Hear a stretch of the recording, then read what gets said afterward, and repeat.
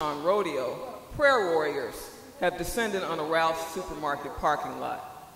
The first century, a skinny man in athletic shorts, weaves through the parked cars on an old Schwinn.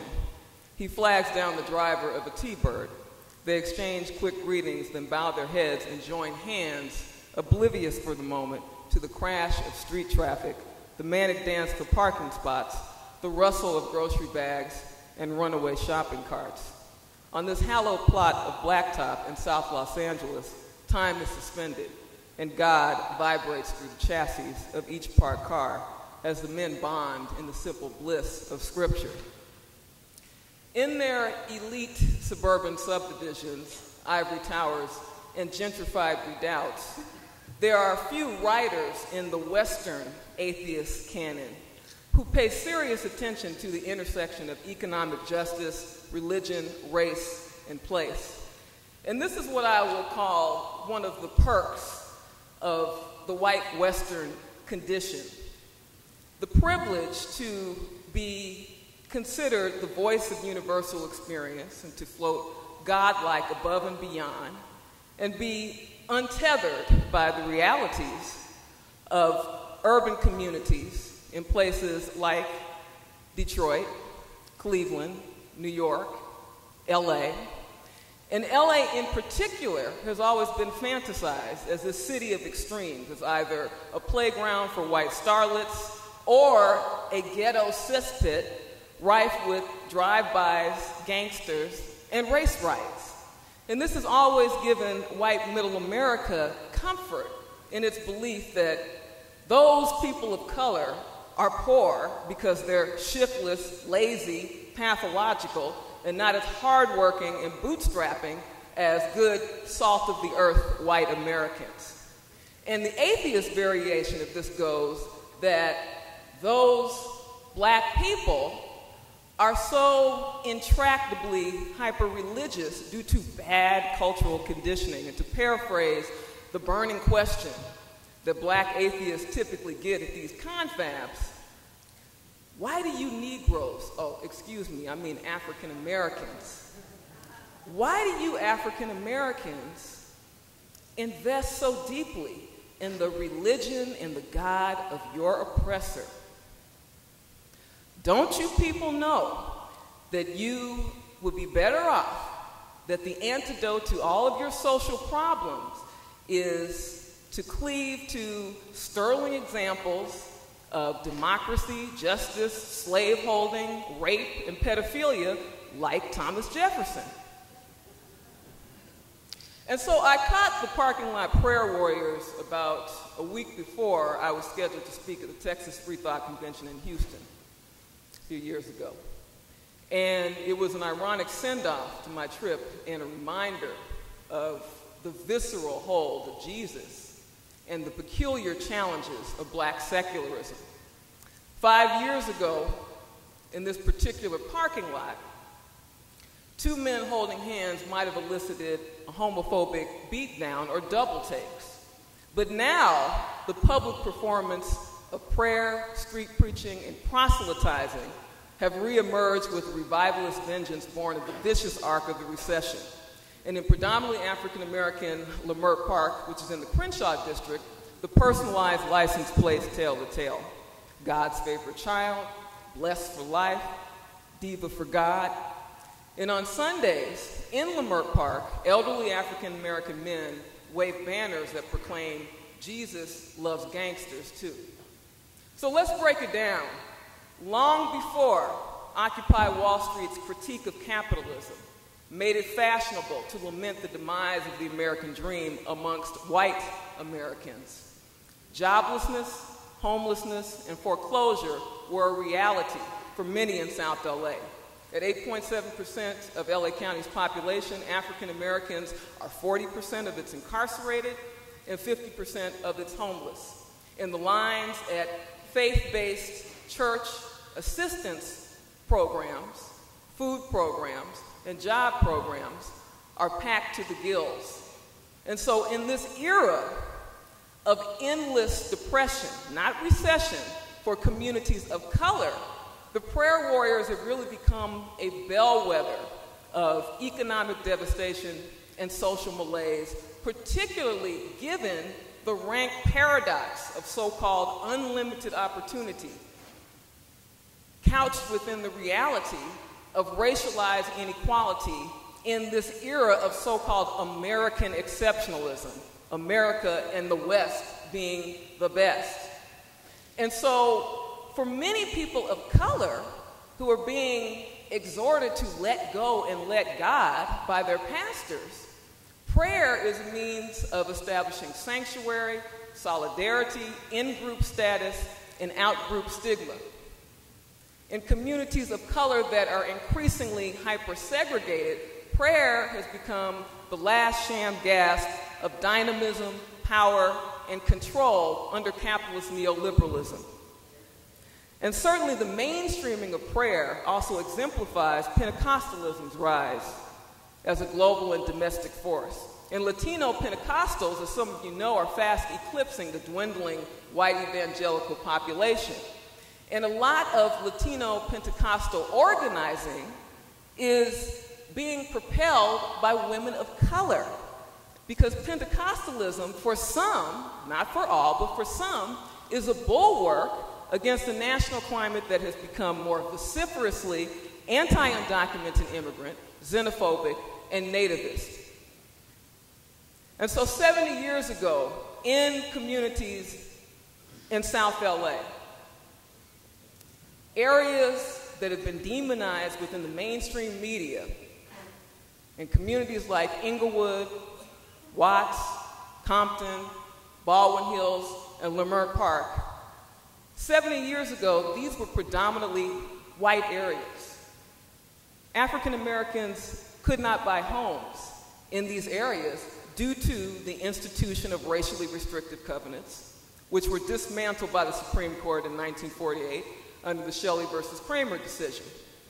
And so, after fleeing these areas in abject terror in the 50s and 60s, aided and abetted by vehicles of white affirmative action like FHA loans and GI Bill loans and redlining, whites are slowly but surely, lo and behold, trickling back into these areas because they've been priced out of wealthier enclaves, traditionally white strongholds like West LA and the Valley. And so we see these trends over and over again nationwide, where middle class and working class African American homeowners and home buyers who were targeted disproportionately by predatory and subprime lending policies, these homeowners and home buyers are being displaced from historically African American areas. And this further erodes black wealth, because black wealth is, of course, concentrated in home equity.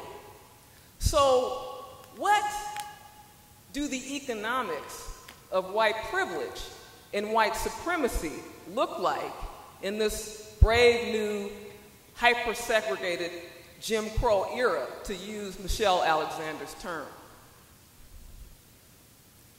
The economics of white privilege and white supremacy look like stop and frisk policies and prison pipelining policies for youth of color and college for white youth. They look like brownfields, vacant lots, storefront churches, and liquor stores for youth of color, and good old Whole Foods, living wage job centers, recreational spaces, green spaces, and park spaces for white youth. Because white privilege means never having to be constructed as the racialized other systemically in any context. It means not having to be conscious that the paying participants of color at plush secular conferences are often outnumbered by the black and brown help. Drunk on the Kool-Aid of Western exceptionalism, there are some atheists, white and of color, who believe that secularism in and of itself equals social justice, and use this to strenuously and unabashedly demonize the so-called cultural and religious primitivism of third world cultures and communities of color. But what is secularism under a rapidly capitalist post-industrial economy where white people have 20 times the wealth as African Americans and Latinos, and more of our children, black and brown, are being pipelined into prisons as early as preschool, and 1 in 3 African American males and 1 in 6 Latino males will be incarcerated in their lifetime.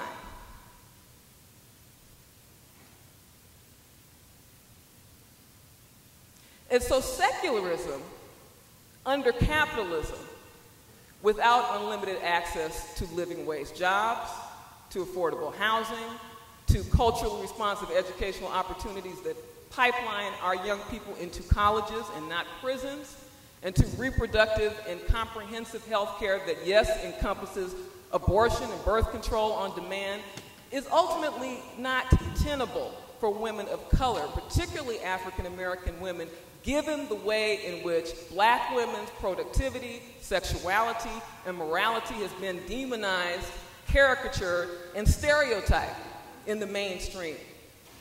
And so women of color in general, and black women in particular, because we have been so universally caricatured as the bitch, hoe, welfare queen, and Jezebel, hello, do not have the luxury and the privilege to occupy this space of liberated post-feminist hypersexuality a la Miley, I twerk, therefore I am Cyrus, without dire consequences.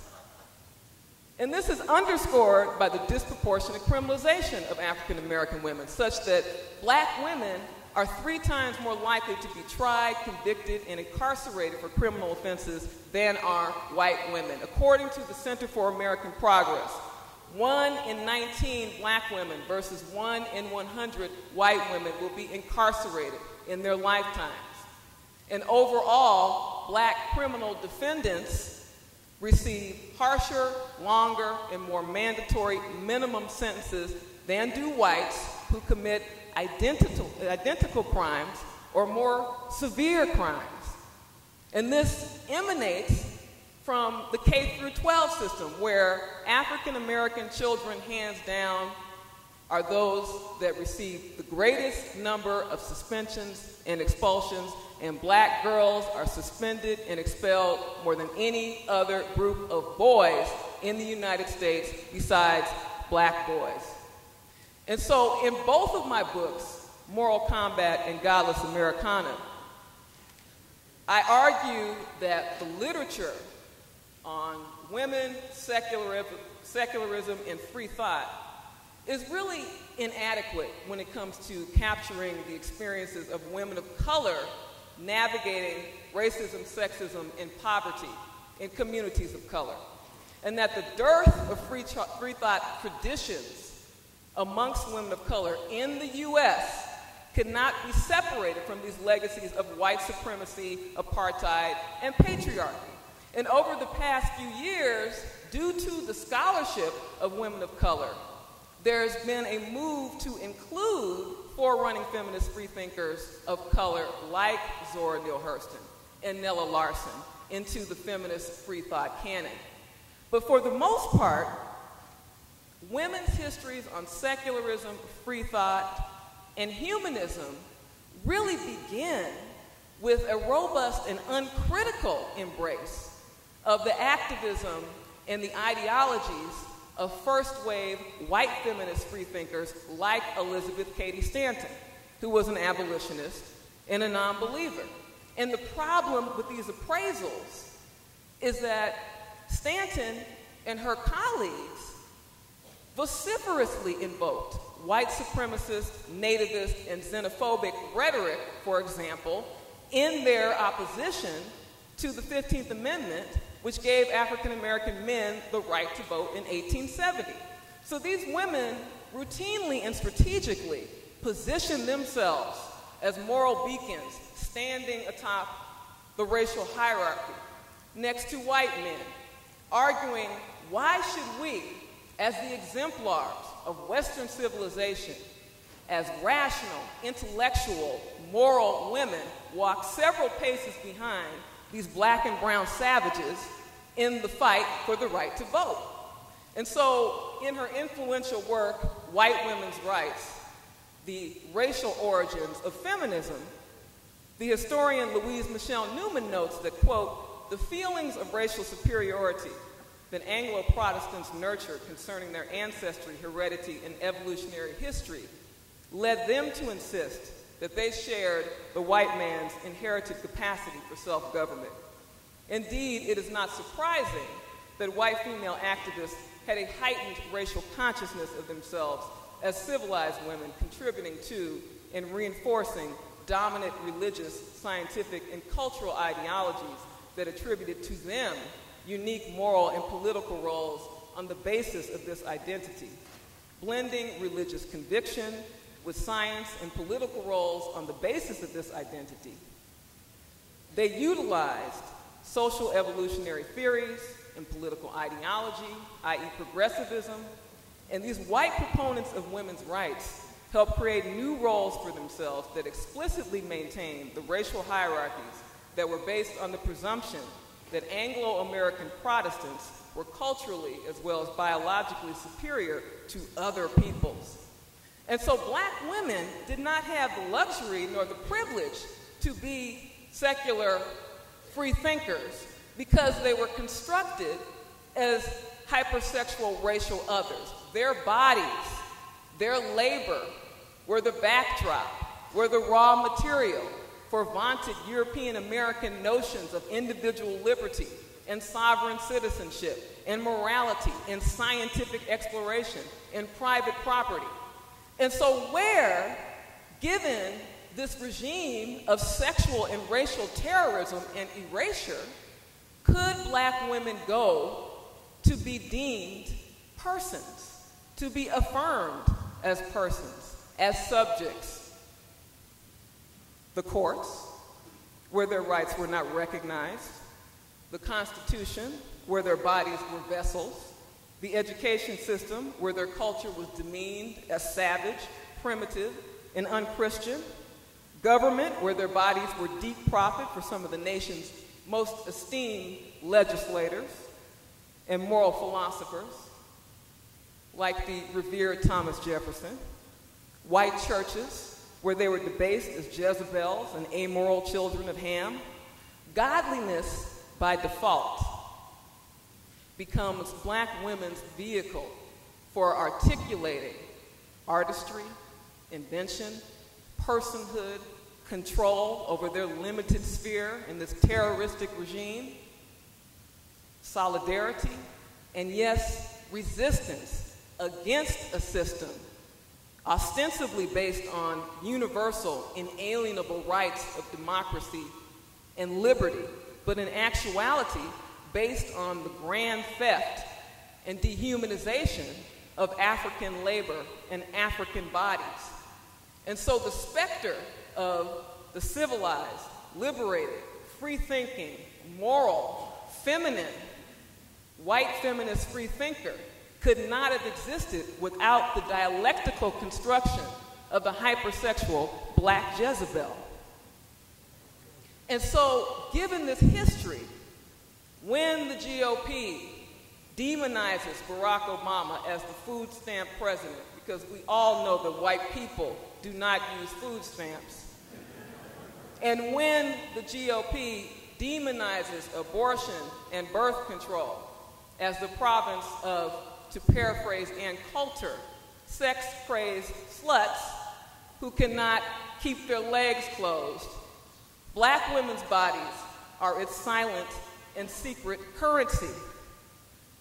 Nonetheless, despite the fact that the religious right misogynist backlash has had perhaps the most insidious, the most intractable influence on women of color and communities of color, the backlash against women's rights, gay rights, workers' rights, voters' rights, In essence, the backlash against post-medievalism.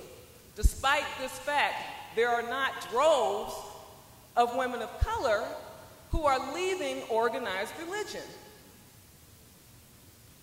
And in fact, if we look at the demographics amongst African American LGBTQ families, many of them, particularly African American lesbian families, due to the forces of resegregation, gentrification, and displacement that I mentioned earlier, many of these families are moving to the Bible Belt, to the Deep South, back to their roots, and establishing alternative faith traditions, pushing back against the homophobia, transphobia, and heterosexism of traditional evangelical and fundamentalist congregations. And so I recently attended a protest that was spearheaded by Stop Patriarchy, which is a socialist-aligned group in favor of abortion rights. And it was designed to highlight the draconian wave of Christian fascist-driven legislation against abortion, birth control, and supporting all of these criminalizing fetal homicide laws that disproportionately impact working class and women of color. And this protest was predominantly attended by white women. Now, truth be told, women of color are often hard-pressed to publicly align with abortion rights and pro-choice rights, precisely because the disproportionate burden of moral policing that is placed upon them because of these histories of criminalization, slavery, and hypersexualization.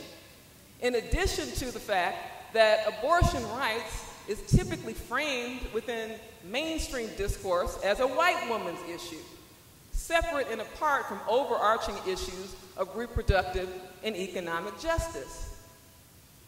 And so what millennials call so-called slut-shaming is really just a page out of black women's history and a day in the life for most average, ordinary African-American women. Because to quote Bell Hooks, black women's bodies have always been, due to the legacy of slavery, the sign of sexual experience. When black women are raped, there is never any presumption of innocence, feminine frailty, or victimhood. When black women go missing, there are no midnight Amber Alerts, Lifetime movies, or frenzied media blitzes.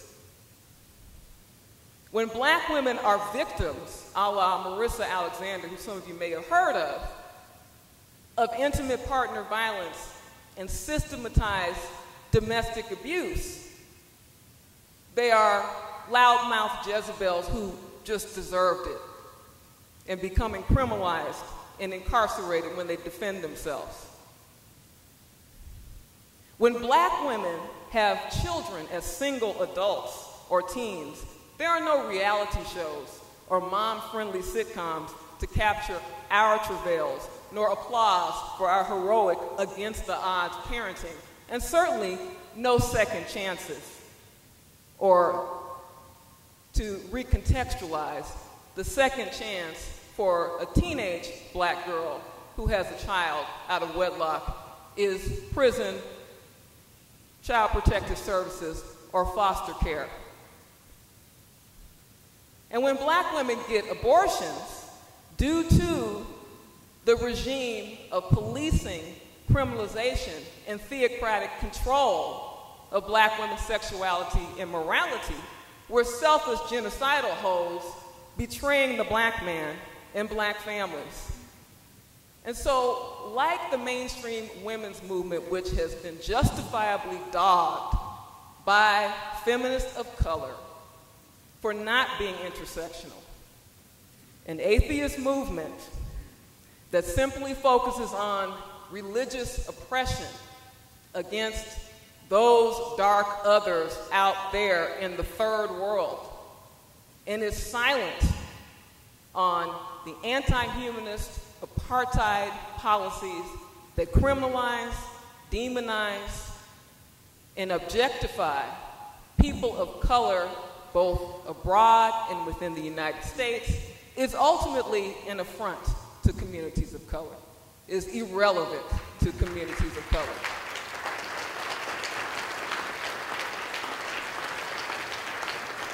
And I want to shift to talking about organizing, particularly when it comes to the needs of youth of color, given the apartheid mass incarceration state. Last year, Black Skeptics awarded First in the Family Humanist scholarships to 5 youth from South LA. And we focused on undocumented foster care, homeless, and LGBTQ youth because these youth are at the greatest risk, are the most vulnerable for prison pipelining. And as many of you know, due to Congress's refusal to pass the DREAM Act, undocumented youth have the least access to college. They can't receive federal financial aid. And again, they're vulnerable for incarceration, for placement in foster care, for homelessness due to their parents' high risk for deportation. Some of you may be familiar with the Deferred Action for Childhood Arrivals policy that was implemented by the Obama administration to help undocumented youth get jobs and go to college and be free for 2 years of the risk of deportation. So when undocumented youth can't get jobs, they don't have stable housing, again, their potential for incarceration increases. When queer and trans youth of color are pushed out, and we don't say drop out, we say pushed out. They're being systematically criminalized in their schools for being quote-unquote predators, for harassing straight youth, for being profiled because they are gender non-conforming. So because they refuse to remain silent about this targeted harassment and violence, they are at greater risk for incarceration. And a significant number of queer and trans youth are in foster care or homeless, not just due to religious persecution, and definitely we have that in spades in African American and Latino communities, but also because of these issues of socioeconomic upheaval, depression, and mass incarceration. And so recently, when I spoke at a secular assembly for the Northeast meeting, a white woman came up to me afterwards and told me her tale of her 2 sons. And her 2 teenage sons were at a party, and they were caught with marijuana by the police. And so one son, the white one, was given a citation, while the other son, who was African American, was booked and hauled off to jail.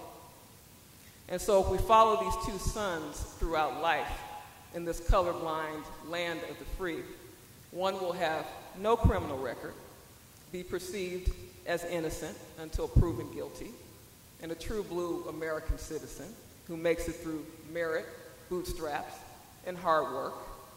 The other son will have a felony, which means that he will be less likely to be viewed, a la Philip Babson, one of our First in the Family Humanist winners, as college material, less likely to get a job, less likely to get housing, and more likely to rely on social welfare assistance from a church or from a faith-based organization, because those are some of the only organizations in our communities that provide prisoner reentry resources for displaced youth of color.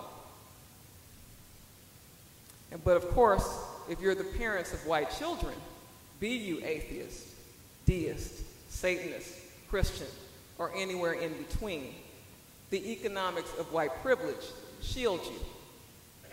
And so this tale of 2 sons is really a time-worn tale of 2 Americas. One imperially rich, obscenely undertaxed, and besotted with the view of itself as the beacon of world civilization, and the other poor, incarcerated, assetless, hyper-segregated, and downwardly mobile. And so the liberals and progressives in this movement have to decide, are you in your silence going to be complicit with the first America, smug like the GOP, content to revel in the secular savior industrial complex. The late poet Audre Lorde once said that the master's tools cannot be used to dismantle the master's house. And so believing that first world secularism is the savior while profiting from the new racialized apartheid gilded age is simply using the master's tools 2.0. Thank you.